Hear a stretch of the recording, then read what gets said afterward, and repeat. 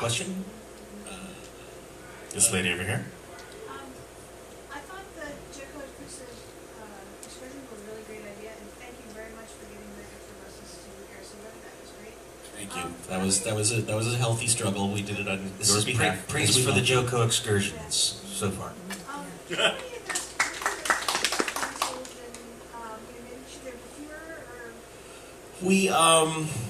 That's a good question. The How question many was, got canceled, and should there be fewer? And Not many were canceled. This is still an experiment. we don't have a final count yet. We'll get a final accounting on the end of the cruise. A number of them were canceled because every excursion, whether it's an exclusive or not, needs to meet a certain minimum for the tour operator to make money on it, frankly, and to decide they're willing to make it happen.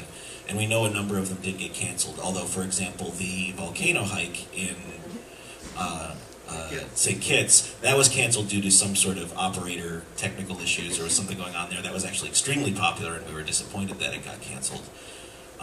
But as Storm says, we're experimenting. It was a thing we tried a little bit last year, and people seemed to enjoy it. And we were trying to, we tried to expand it a bit and try some different areas to see what's popular. So, to that extent, we apologize if you were a guinea pig in an excursion that got canceled because it wasn't quite popular enough.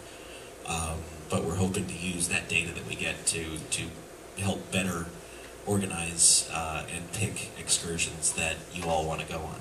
And also to continue to look like Arecibo and the Yoda guy excursions were things that they don't do normally, and that's something that we want to do more of. Stuff that is interesting to us, and maybe not to your typical cruisers, and to try to find more of those things. Because that's fun, and Royal Caribbean has been great about working with us on that, and now that we've proved that we like it, they'll be even more willing to do it. Science and food. We're going to look for more science and food excursions. And When I booze. say food, I mean booze. yes, food. Food for the liver, they call it.